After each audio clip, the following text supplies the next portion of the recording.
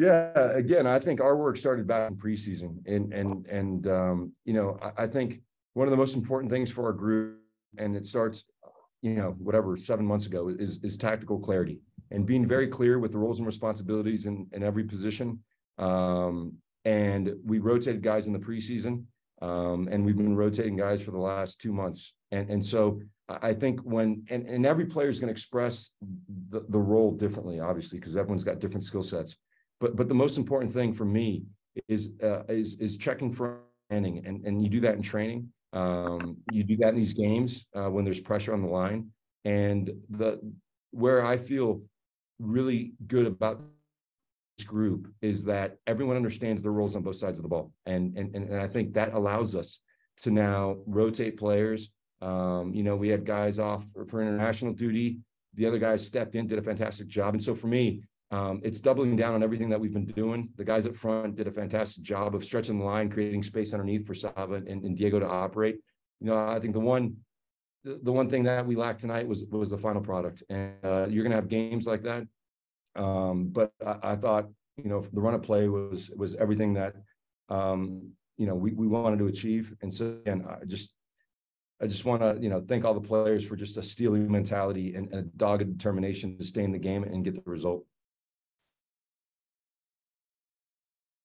All right, Cody, we'll go to you. Hey, Pablo. Great result tonight. Obviously extending the road streak to 4 wins in a row. What's the fuel for the team behind not just being able to take points away on the road, but also win and get the full 3 points? Yeah, I mean, obviously the locker room is the most joyous place to be after a great result. And I say to the guys, in life, you do things for feelings, right? And the 30 minutes after a game is as high as you can be when you take 3 points on the road is such a euphoric feeling. And that's why we train so hard during the week, because you gotta invest to pull out, you know. And I think the guys, you know, you walk in that locker room now and it's excitement, but it's controlled, knowing that, again, we want to keep going. We want to be better. But obviously the vibe of the group is fantastic. And again, from game to game, 8 or 9 players are contributing from game to game, different players. And that just makes me so proud to have a team. And again, you can win in all kinds of different ways, but when you win as a collective, there's no greater feeling in sport. Awesome. And then just a quick question about the lineup on the decision to start Vera over Silva. What went into that decision?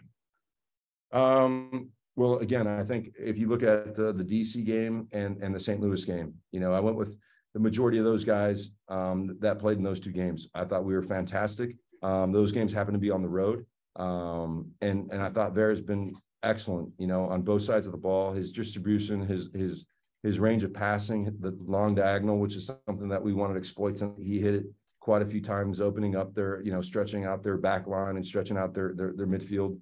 And so I think he's a great runner for him. You know, I think we have 3 quality center backs, and I think for this game, it was really tapping back into the last 2 road trips where we were fantastic.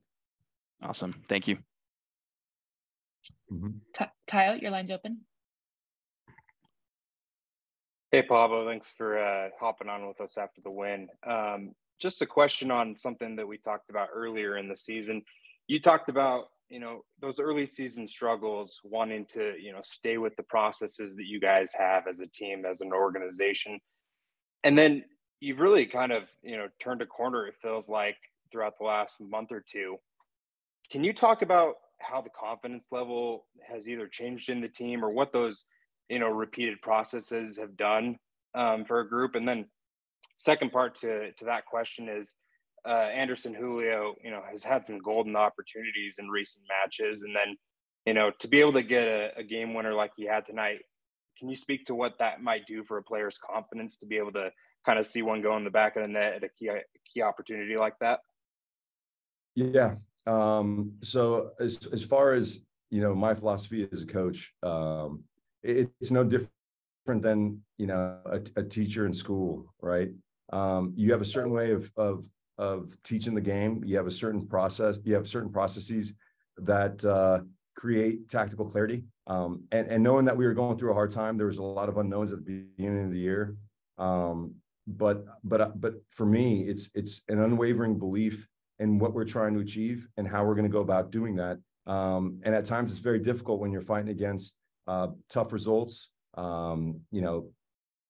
People not happy with the way things are going, which is a natural byproduct of not getting results. And so, I have the utmost faith in myself, faith in the coaching staff, and faith in the players. And so oftentimes coaches, and I've done it in the past, are quick to change and feel like it's not working. But I've experienced a good level of success doing it this way. And in times that are very difficult, it requires tremendous belief in the technical staff and myself. And so, and the players that want to buy in. And again, buy-in comes from getting results. So I think the most important thing is staying true to who you are and being authentic to who you are as a person, who you are as a coach, and then getting a talented group of guys that are willing to give everything for the result. And so, as far as Ando, I think he's been in great positions, as you rightly pointed out. Scoring goals is as much confidence as it is technical ability or tactical understanding. He's gotten in some great positions with the goalkeeper, hasn't been able to finish. But I think a goal like tonight, it inspires you. It makes you believe when that ball hits the net, there's nothing greater for a striker. And so, with Chicho jumping on board, Dami and Danny doing great, and Ando scoring tonight, just really excited about the options and the direction that the group's moving in from a frontline perspective. All right, we're going to go to Sean, and then we'll finish with one in Spanish. Sean, your line's open.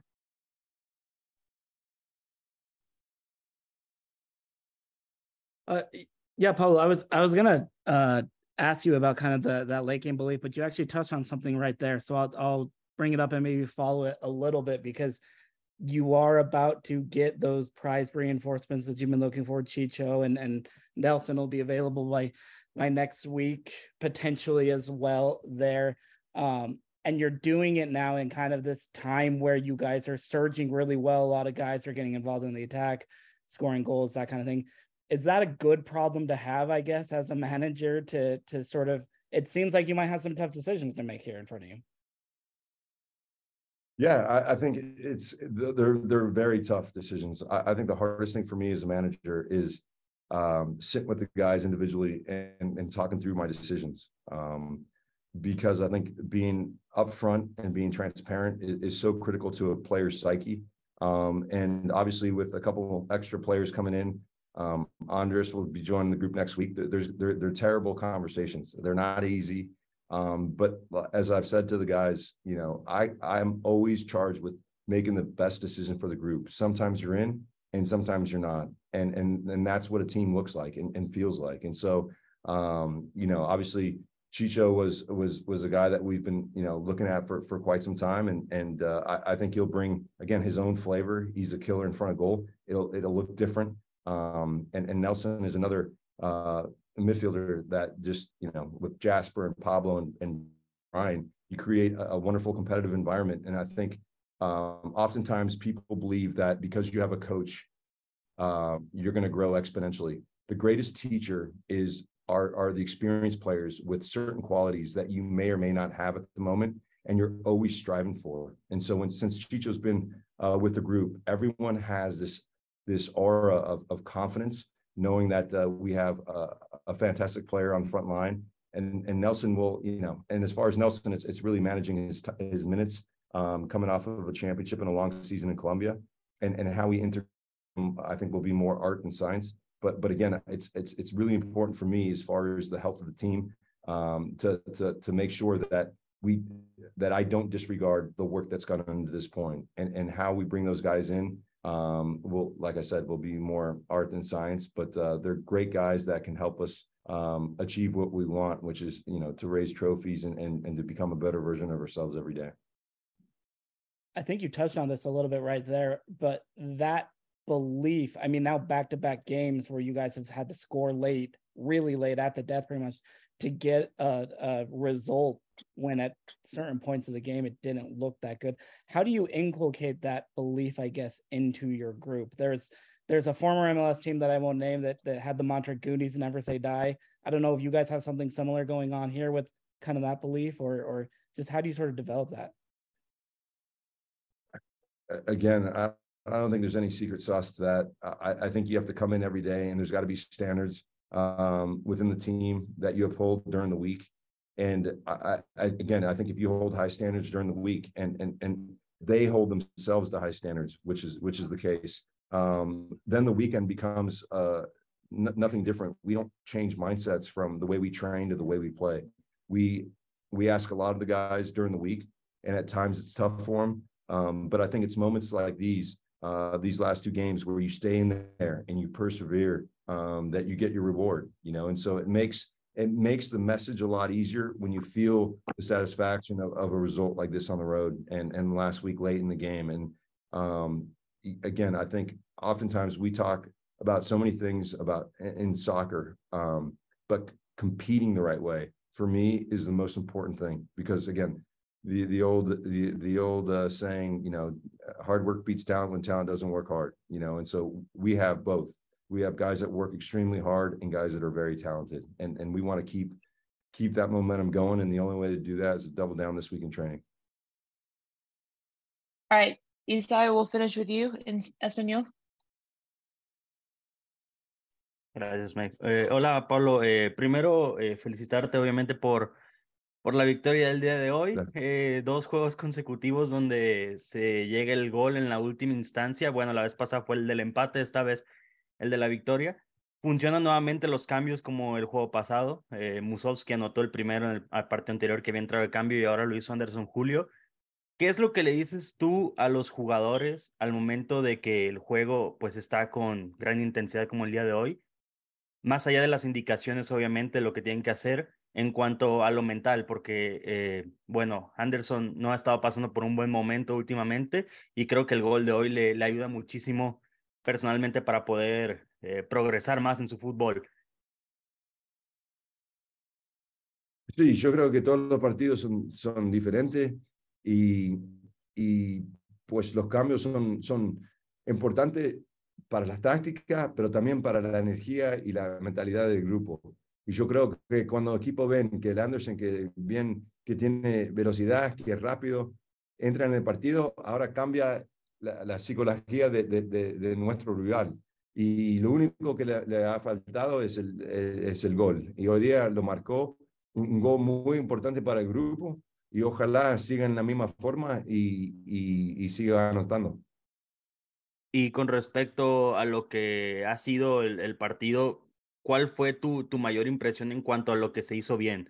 Porque sabemos que el equipo va de menos a más conforme avanza la temporada, pero ¿tú qué consideras que el cuadro ha ido mejorando para poder seguir con ese buen ritmo que te está reflejando muy bien dentro de lo que es la visita, pero que en casa pues se ha ido batallando, pero más bien vamos con el ritmo general de la temporada? Sí, yo creo que son dos cosas. En la parte ofensiva creo que estamos creando muchas oportunidades. Ahora nos falta el último pase o la decisión para disparar al arco. Pero de un área al otro estamos tácticamente jugando un buen nivel. Estamos creando oportunidades. En la tema defensiva, en casa, como hablé la semana pasada, a veces nos abrimos demasiado porque queremos presionar, porque queremos encontrar el primer gol, pero como hoy empezamos el juego a los 3/4 para empezar la línea defensiva, y yo creo que eso deja que el equipo está mejor armado atrás del balón, y cuando recuperamos el balón ahora tenemos jugadores en posiciones para atacar. Y para la semana que viene vamos a hacer lo mismo, porque tenemos mucho éxito afuera de casa cuando estamos más compactos defensivamente, y yo creo que eso es lo único que vamos a cambiar. Pero estoy bien contento con el grupo, la forma que estamos jugando, los chances que estamos creando, y hay que seguir trabajando duro y esperar que sacamos el resultado el fin de semana. Gracias, Pablo. Gracias a ti. Thank you, Pablo. Thank you.